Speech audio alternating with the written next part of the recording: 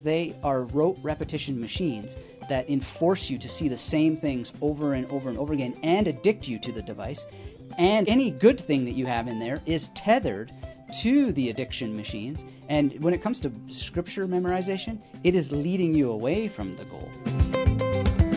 My name's Josh, this is Bible Memory Goal, and you just heard from Anthony, who runs Magnetic Memory Method, a YouTube channel, a website having to do with improving your memory. Now, in the conversation you're about to hear, we do talk a lot about the Memory Palace method. However, I really encourage you, even if you're not a Memory Palace person, to listen through for a couple different reasons. First of all, we talk about the use of digital devices in our Bible memory, which he's got some interesting and thought-provoking ideas there. And second, because towards the end, you're going to hear him try to explain why he encourages people to get into the Memory Palace, even if you don't think that that's a method that works for you. So let's go ahead and just dive in and learn a little bit more about Anthony. So how did I get into memory? Yep. Well, really the sad part about it, but the good thing about it is I was in a deep depression while doing my research for the early stages of my PhD. And, you know, it was actual depression. I'd been hospitalized at one point and needed medication, and I was what you would maybe call like a zealous science person. So when they say take pills, I say how many, you know, that sort of thing. And I would do the research myself, and even with a manic depression in the mix, you know, I would be talking with the doctors as much as they would let me talk, blah, blah, blah, blah, blah, blah. But then the depression would hit, and then I wouldn't talk to anybody at all for days and days on end. So anyway, somehow I dragged myself up to campus one day, and I saw some street magicians in the middle of this winter, because at York Lanes, which is part of York University in Toronto, they reproduce an outdoor location indoors. And this was around the time that YouTube was just coming into the world. And David Blaine was all the rage, and these people come up to me and they do a magic trick, and it reminded me of when I was a kid and I was into magic, and that's where I found memory techniques. The long story short is I tried to evade reality and was putting aside all my problems, but I found that I could focus not on my biblical Hebrew that I had to study, not on French philosophy, none of that stuff, but card magic for sure. And in card magic is the holy grail of magic tricks, which is any card at any number. You don't necessarily need a memorized deck, but it sure helps. And so I memorized the deck, and I instantly saw that anything that is on a card can be memorized that way. So I just started extracting all of this stuff onto index cards, memorized it that way, and I just noticed a boost in mood. Wasn't cured or anything like that. And years later, I saw the Tim Dalglish research that shows that specifically using method of loci helps people with PTSD symptoms, with depression, and so forth. And I think that's exactly what saved my life in that situation, and I never stopped using them ever since. Yeah. So, I mean, I think that you've got the magnetic memory method, which relies almost exclusively on the method of loci, the Memory Palace. Is that correct? Well, yes and no. Okay. The way that I see the techniques and experience them, which is not my invention to experience them this way, but I see it in the ancient texts, is that all information is spatial. So, you know, the Greek is megaston topos hapantagara, which is from teles, which means space is ultimate because it contains all things. And then if you look in Aristotle's De Memoria, he's taking that to the level of the alphabet, and he literally talks about entering the alphabet in the middle, which I interpret as a memory palace or method of loci encoded set of spaces where you have A, B, C, D, E, F, G. And he's doing basically what I interpret as Hermann Ebbinghausian serial positioning effect. And so it's just awesome, basically. So yeah, I focus on the method of loci, but it seems to me way beyond terms, way beyond our words for things. It's about space itself. Every letter of the alphabet, and if you look in Giordano Bruno, he'll say, first station of your memory palace, A. Inside of that is another A, and then there's a whole alphabet inside of that alphabet, and then in there is another, and on and on and on to infinity. Now, does anybody actually have infinity to go through an infinite series of alphabets? No, but his point is that nobody runs out of space. You're never going to run out of memory palaces because the letter A itself can contain another set of memory palaces. Yeah. which That's themselves so will fascinating. have spatial properties. Yeah. Do you think that, like, of all the things that, people that approach your methods and even just approach you that are trying to memorize things, right? Whether it's just where I left my keys, the names of people, or obviously, as we're talking here, text like scripture. Does the memory palace or do certain memory techniques like work better for different types of things that you're wanting to memorize, or does it all just kind of apply? It's just how you apply that memory technique. Yeah, that's a great question. So, I mean, you can use mnemonics to remember where your keys are. Very easy. You have like a giant kangaroo landing like a bomb on your keys, and you use a kangaroo because it starts with K, like all that sort of stuff. But there's another technique that's even better, which is put your keys in the same place every time, right? Now, a lot of people will just ignore that, but that's what I do.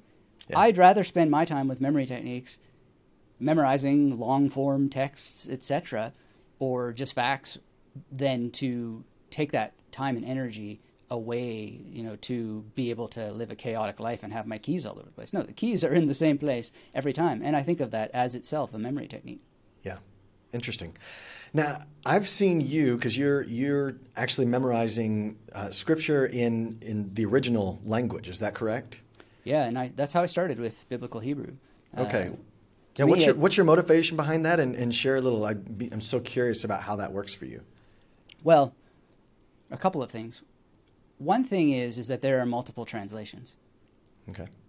Now, a cool thing that I've experienced a lot, especially with my Sanskrit project, which is quite intense, is that I can basically cross-compare different translations and against the original. Right? Now, that's a bit tricky because even originals sometimes are copied and there are variations in the text. So what exactly original means is up to contest. But nonetheless, the point is if you're going to do textual analysis, not to be a hard-nose about it, but you're not really doing textual analysis unless you're taking the quote-unquote original sources into context.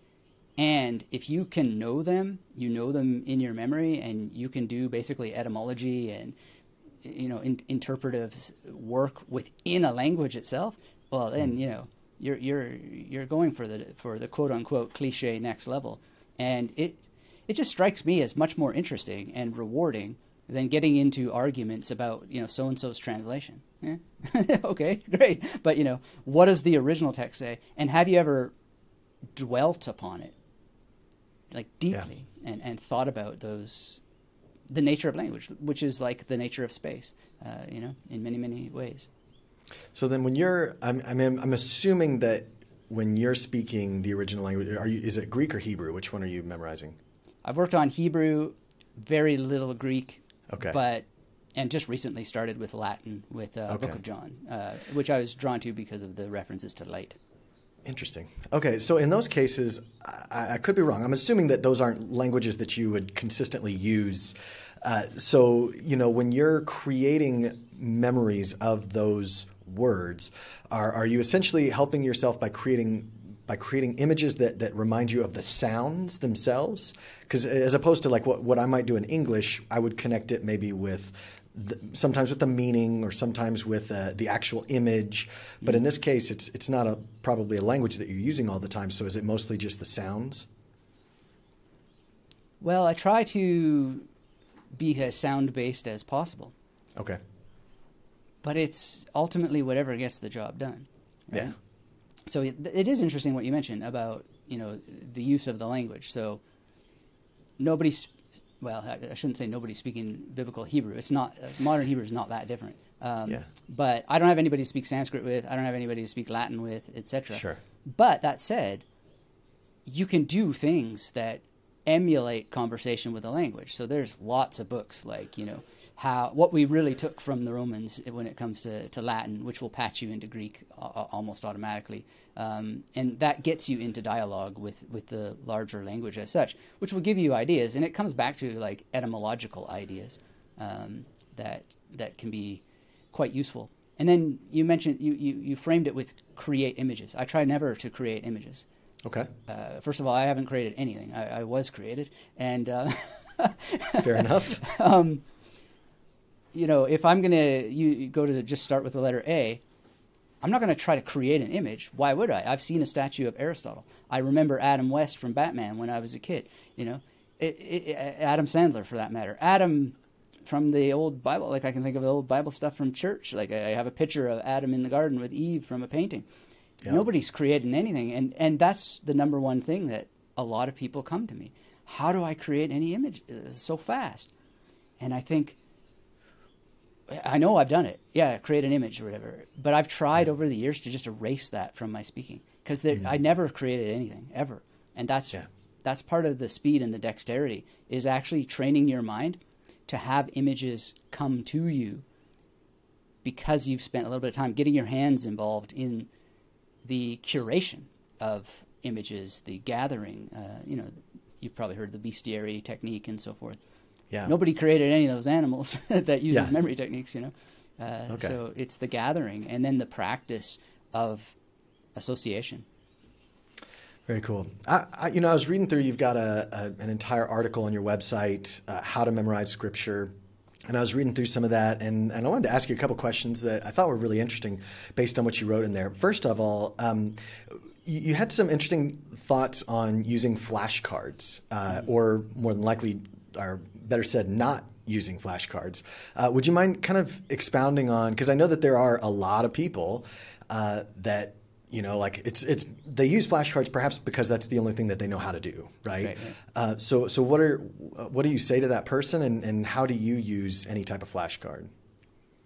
Well, in that particular article, one of my goals was to contextualize what is a digital flashcard, not necessarily to outlaw the use of any tool, but there is also, I mean, just to be a teacher, you have to put your foot down and have a position on things. And a hardline position that I have is something I actually practice. So it is the limitation of digital repetition of any form. So I have spent some experiments with Anki and have optimized it and played around with things.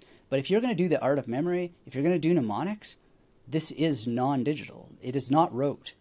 And that doesn't mean you don't use other tools. But if you're going to use those other tools, then you use them in a mnemonic way that avoids rote learning. So what is rote learning? Rote is hoping, wishing, praying, fantasizing that endless repetition is ever going to be fun. Because it's not, right? I'm not saying it doesn't work. It obviously works. I mean, we have research that shows that rote repetition directly leads to the reduction in critical thinking. So we know there are countries that really enforce rote repetition. We even have now modern countries, so-called countries based on freedom, that are having arguments over whether they're going to allow certain devices on their platforms. And I would say to them, if you're going to get rid of them, don't get rid of them because you're worried about patches in the back end and getting all your data. Worry about them because they are rote repetition machines that enforce you to see the same things over and over and over again and addict you to the device. And on top of addicting you to the device, any good thing that you have in there is tethered to the addiction machines that are spiking your dopamine. And when it comes to scripture memorization, it is leading you away from the goal because you're going to want these dopamine spikes more and more and more. But proper, if I can use that term so directly, that's okay. Yeah. Scripture, meditation, and memorization and meditation upon what you've memorized gives you tonic dopamine. And tonic dopamine is when you are away from the devices, the interruption machines, and you are sitting there. I mean, people ask me all the time, what's AI going to do? ChatGPT, all this sort of stuff. I say, man, I go in the park and I sit with a book and I memorize it. Wrong guy to ask. Thank you. But like, this is what I think of as the real deal. And so if you want to take the risk, I'm not saying it wouldn't necessarily work, but it's the least likely path to getting what you want.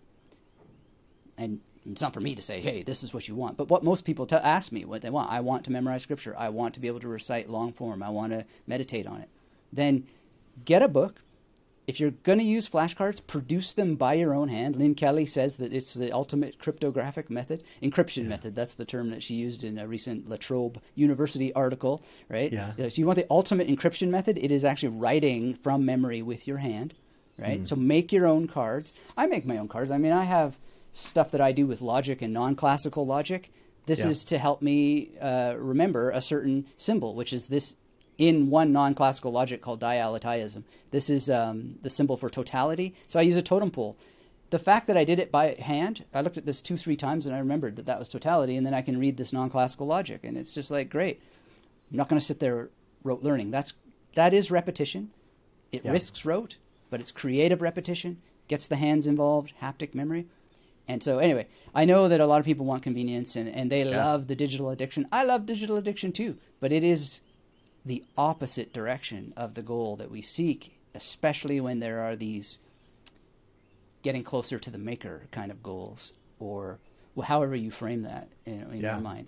That's, well, I mean, somebody could say, yeah, well, maybe the maker created digital too, and who knows, but he seems a lot like that story seems a lot like exactly the kind of outcomes we don't want and we didn't want in the 20th century. But it's like the world is doing all it can to reduce critical thinking so that we get there in a hurry, even worse. So one of the things that you showed there with your card that I thought was really fascinating when you were talking about flashcards and some of the stuff I've seen is you actually talk about not having all of the information on the flashcard. Is that correct? Like you're still forcing your brain to have to come up with something. Yeah, exactly. So one common thing, the odd time I will cheat, but one common thing is that there is no answer. Never. Except for the odd thing. Or I'll make an example for somebody or whatever, and I'll end up writing on it, and it looks like there's an example. But the odd time I will give myself a couple of more clues, because sometimes there are really difficult things that I'm not going to punish myself. I'm not going to be like, well, this is black level, and you're or black belt, sorry, and you're not, or black diamond or whatever. Don't be the blue diamond guy today. I'm just like, come on. I'll give myself a little bit extra. But then it's like that app that you mentioned where you fill in the blanks. But there's no reason why you can't make that for yourself and get the extra benefits of having your hands involved, knowing what we know about the science of hands helping with memory. But yeah, so the actual scientific term for this is active recall. And what active recall tells us is that if you push, and, well, it's cut a couple pieces. You give yourself variety, you personalize anything you do, even if you don't know that you're using mnemonics or whatnot, but you personalize it by thinking, what does this connect to? What does this remind me of, etc. And then the main part of it really is, are you willing to push yourself? Like, I even just did it here. I was just like, what was it? Oh yeah, totality, right? Yeah. So by not freaking out, not thinking, oh, I'm dumb or what have you, just allowing yourself to solve that puzzle. And you'll be in situations like myself often where you're interviewed or whatnot, and there'll be this little glitch because you're actually doing one thing, then you're called upon to do a mnemonic task or what have you. I had this with Ronald Johnson, I think is the proper thing. I never asked him if I can call him Ron, so I'll correct myself. I don't know either. But we were talking, and I said Hugo of St. Victor or something, and then I was like something like that, and I was actually thinking of my image for Hugh of St. Victor, but I'd used this guy named Hugo. So sometimes you make a little bit of a mess, and that I think is the other thing, is that people should be willing to take risks, because we get even just in our mother tongue, we walk over our own. I'm doing it now. Like I'm speaking English and so forth. So the idea that you would ever avoid that with no matter how much memory training you ever get is just not practical. It's not possible. Interesting. Well, Anthony, obviously you are very well educated, very well read, very well spoken.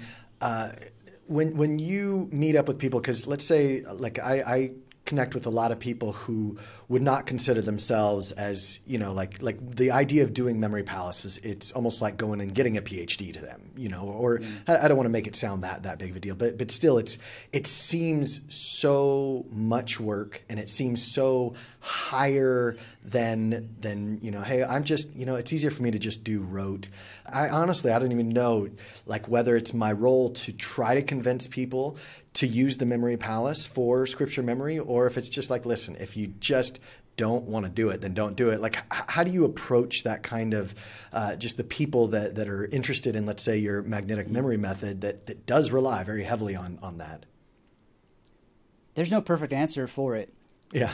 I can tell you one thing that breaks my heart, and it happens every time that I do it. And in some way, I was glad for all the crazy lockdowns that we went through, because it prevented me from being able to do memory demonstrations in public. But every time I've done a memory demonstration in public, 35 names, 45 names, whatever, the amount of people are there, people line up to tell me how they could never do that. And I just, what have I done to fail? And people are always like clamoring to explain why that their brain is different, why that they can't do it. And I just have to sort of default on the, if you love them, let them go, or let them be free. But by that same token, I try as much as I possibly can to spend the time and to explain to them, look, it is maybe a challenge in the beginning. There might be some people who are a little bit ahead of you in terms of having had the good fortune to read more books when they were a kid or be attracted to reading in the first place, etc., which maybe gives you a bit of an edge. I don't know. But I explained to them that I have seen so many people go from telling me I'm just a horrible human being, by insisting that this is the way and yada, yada, yada, and then coming back to me a year later, 2 years later, and saying, I'm so glad that I gave this a second chance, and I went to this book and suddenly it made sense to me, or I took action like you said, and, all this Zen stuff you're always saying about, the way must be tried, and blah, blah, blah, do or do not, there is no try, like all this kind of stuff, and they're just like, yeah, that's true, because what we're talking about is beyond name and form. The best memory scientists want to get rid of the word memory. It's not sufficient to the cause. It doesn't describe what we're talking about. Memory techniques, the word mnemonics, that doesn't describe what we're talking about. Space being everywhere, like we can do all these things. Words. What we are really talking about has no explicit description, but we can make analogies and associations. You might be the kind of person who also doesn't learn a martial art. For whatever reason, who knows? Yeah. You might also be the person who doesn't go and play chess. Who knows? You might also be the person who never goes to debate club. Who knows? But you know, and you can sit and reflect and say, am I going to be the person who talks myself out of the thing? Or am I going to be the person who explores and experiments? Because that's all I ever did, is explore, experiment. And I'm just lucky that I had the predisposition for it. But I can tell you there's lots of things I never had a predisposition for. And when I really wanted them, I made it happen. I wasn't born with an understanding of the internet. But most of what I do on my site, I have very few people helping me. I figure it out. I get it done. Do I want to? Not necessarily. Do I like knowing what SSL sockets are and or whatever they're called? Like all these things. No, I would have rather been a better entrepreneur who actually could figure out. I mean, you said kind words about me being able to speak, but I can't figure out how to explain what it is that I want to do. I have to edit my own videos because I'm thinking, okay, so we got Noah's Ark, and then we're going to have like a way to describe how that moving this way and then that way with numbers and all. It's like I have to do it myself, so I had to learn how to edit videos and stuff like that. Yeah. So at the end of the day, I mean, there's no easy answer, but I think Yoda got it right. I mean, there is no try. There just isn't one. If you want this, you can do it. It's as simple as looking at the alphabet in a particular way, and when you sit down, spend the time consistently enough to rewire your brain, because it does require some neuroplastic engineering and maybe some neurogenesis. When you do that, you will then say, this is as easy as tying my shoes. That guy was right. What was I hesitating for? That's what I hear all the time. It's like a mantra. Why didn't I do this sooner? Yeah. I don't know. Neither do you. It doesn't matter. Let's get together. Just get started. So I think all of us and people ask me all the time, I love this technique. It's touched me. It's transformed me so deeply. How come I can't convince other people to do it? And I just say, this is not a cult. It just be a person who loves it. And share. And then when you make a mistake in public and you fall flat on your face, just say, look, I'm a person who loves memory. And what was your name again? Sorry, I'm going to correct my mnemonic here. Yeah. What a thought-provoking conversation with Anthony. If you want to learn more about him, you can go to magneticmemorymethod.com, or he has, as he said, tons of free videos on his YouTube channel that I'll link to below, or you can just search for Magnetic Memory Method. If you want to improve your ability to memorize scripture, I hope that you'll take a moment to subscribe to this channel, but then also watch another one of these great interviews that I've done with other people who have memorized extended portions of scripture, who share their tips, their techniques, and their encouragements that will hopefully inspire you.